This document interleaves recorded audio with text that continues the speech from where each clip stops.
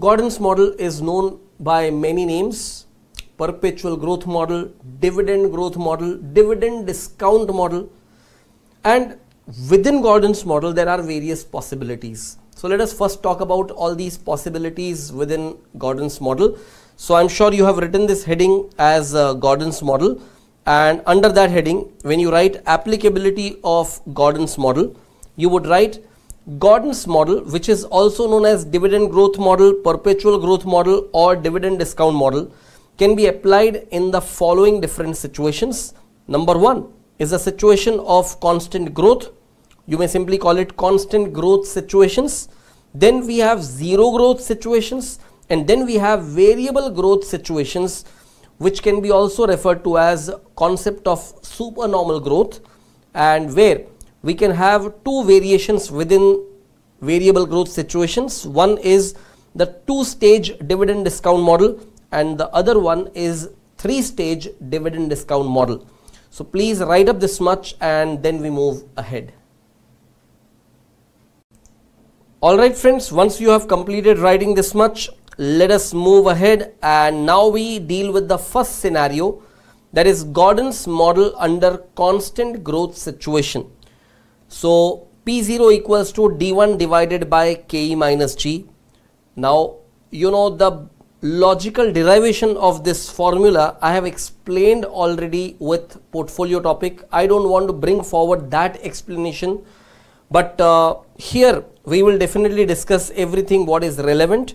So D1 is the expected dividend receivable by year end, KE is the equity capitalization rate, P0 is the current market price of the equity share, or you may also call it the present value of the share, G stands for growth rate, and G itself is a product of B into R. B and R, what are these two variables? R stands for return on equity, and that indicates the capacity of the company to generate the profits for its equity shareholders. That is what we call as ROE, or return on equity. And the other component B is the retention ratio. Retention ratio is basically 1 minus dividend payout ratio.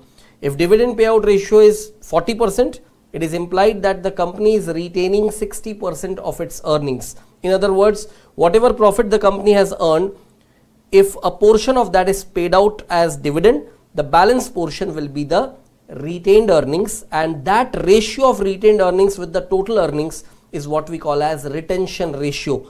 So when retention ratio is multiplied to the return on equity, the result is the growth rate, and this is basically the assumption under Gordon's model.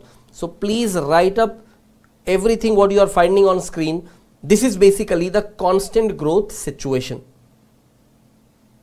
Alright friends, I'm sure you have completed writing this whole thing. Now we are going to pick up some small simple examples to understand the applicability of Gordon's model. These small simple examples are also becoming part of your question paper sometimes, and for minor possibility of errors, a student should not ignore it, because these examples are actually going to be simple examples. What I would strongly advise you is, the moment I display a question over here, if you are not confident about it, you continue watching the video and solve the question along with it.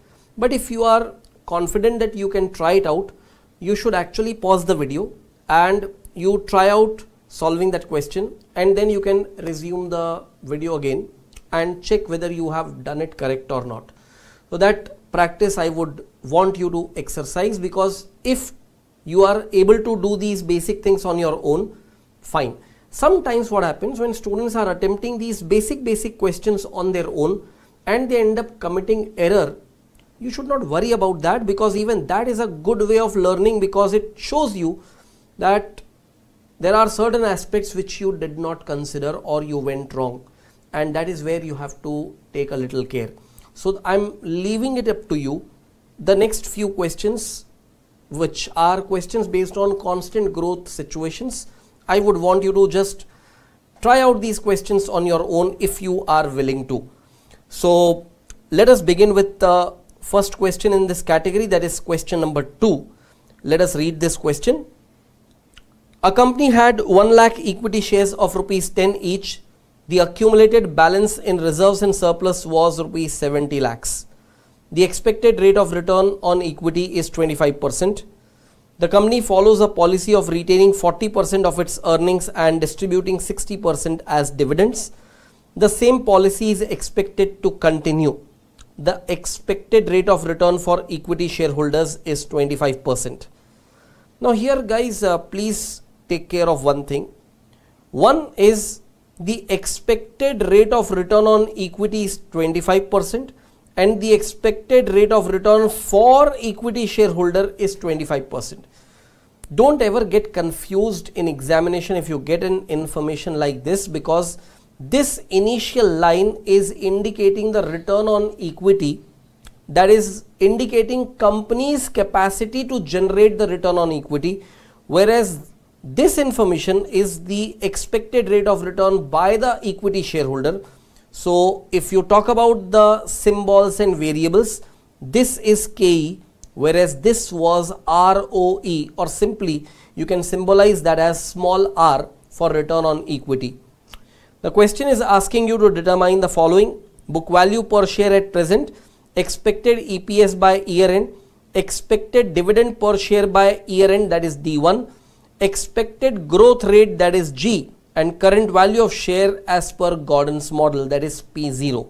So fine, we can definitely go ahead and solve this question. So first thing that we will consider is the book value.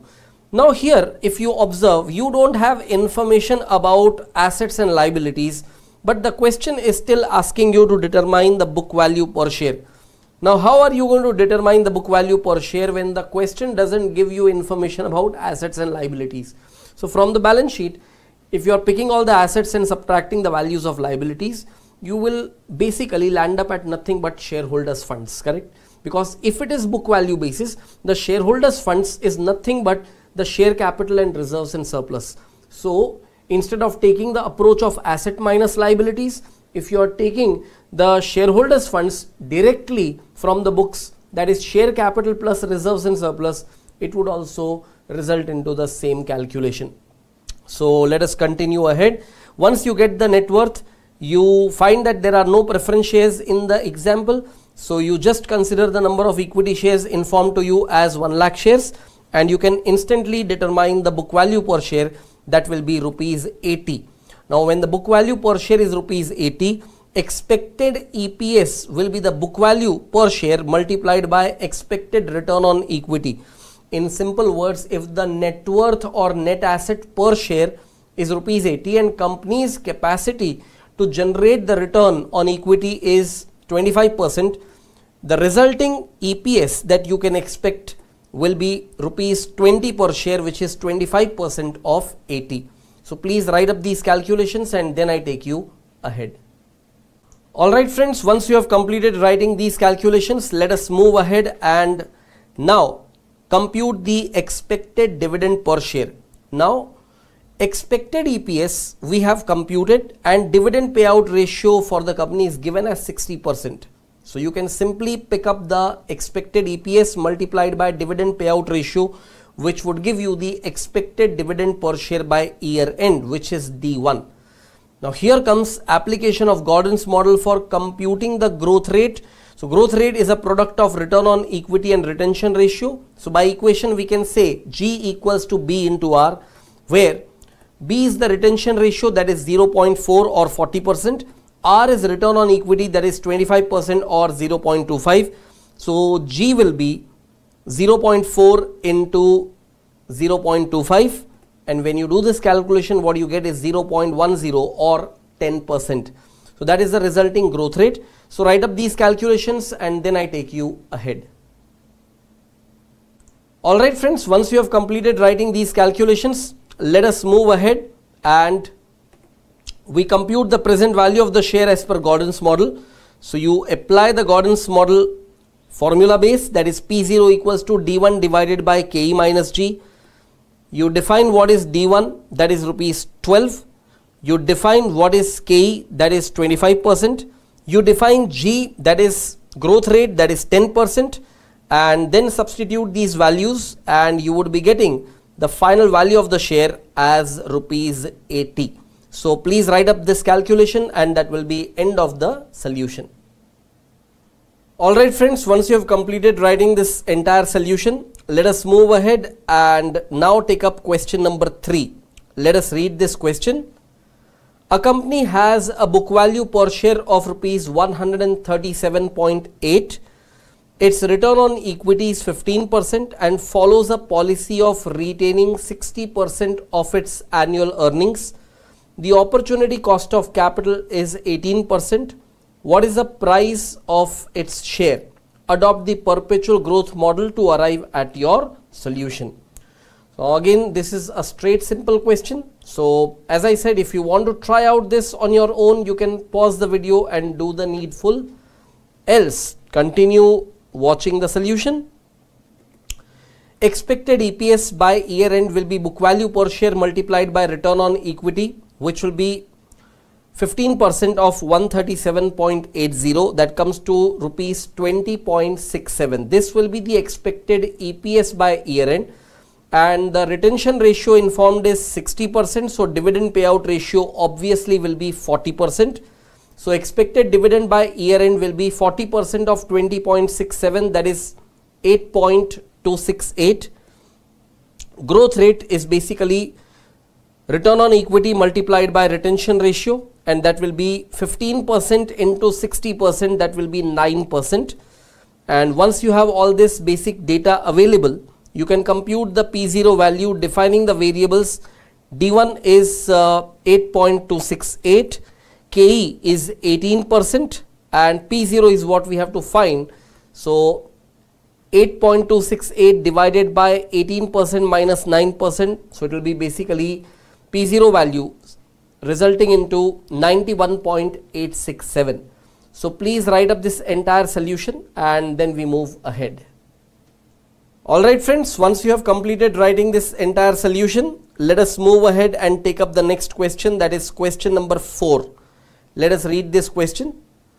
A share of Tension Free Economy Limited is currently having a cost of equity as 18%. The retained earnings per share being 37.5% for the year just ended is rupees 3 per share. If anticipated growth rate is 13% per annum, calculate the current price of the share. So how do you approach a question like this? Let me explain some things to you. The retained earnings per share is 37.5%, which is representing rupees 3 per share.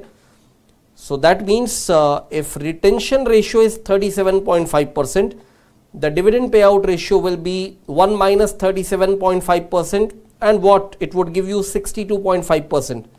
So we will say that if the retained earnings per share is rupees 3, which represents 37.5%, so how much will be the dividend per share? That we can find out, and we can also find out directly what would be the earnings per share. And all this is for the year just ended.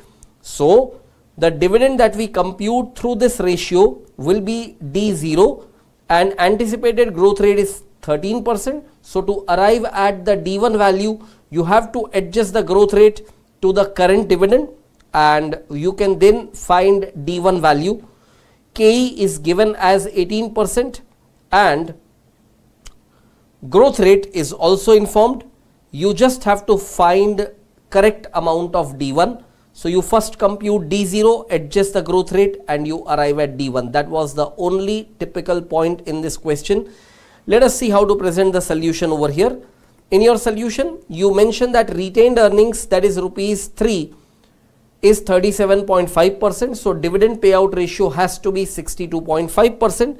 Now if 37.5% is rupees 3, 62.5% will be how much? When you apply that proportion, you get the dividend per share as rupees 5. So EPS will be the amount of dividend per share plus the amount of retained earnings per share. That comes to 5 plus 3, that is rupees 8. Growth rate already given as 13%.